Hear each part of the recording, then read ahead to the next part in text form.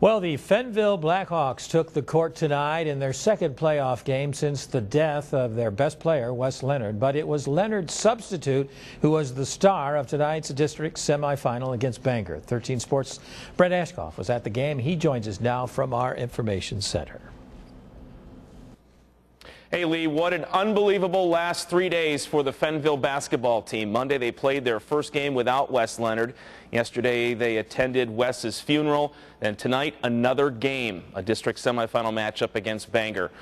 Winning advances to Friday's championship game. Jocelyn and Greg Leonard, Wes's parents, in the stands again tonight, just 24 hours after saying goodbye to their son, back rooting his team on. First quarter, Bangor's Brandon Graham gets his pass picked by DeMarcus McGee, who pushes ahead to Xavier Gregg, who lays it in.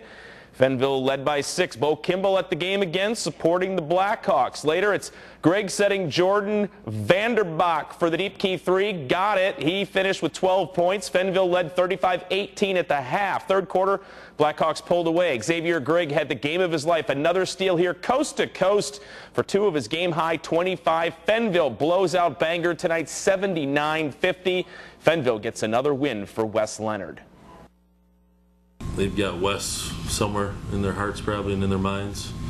And at some point in tonight, I think it was a kind of a switch where I think Wes would enjoy this, and they're trying to enjoy it, and that's an okay thing. That's probably something very hard for. It's hard for me to do, and these kids kind of showing me how to do it. And you know, it's okay to enjoy it and play, and I think they did have fun tonight.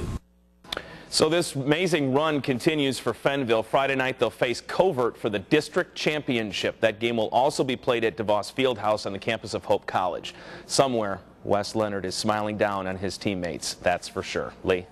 All right, Brent, thanks very much.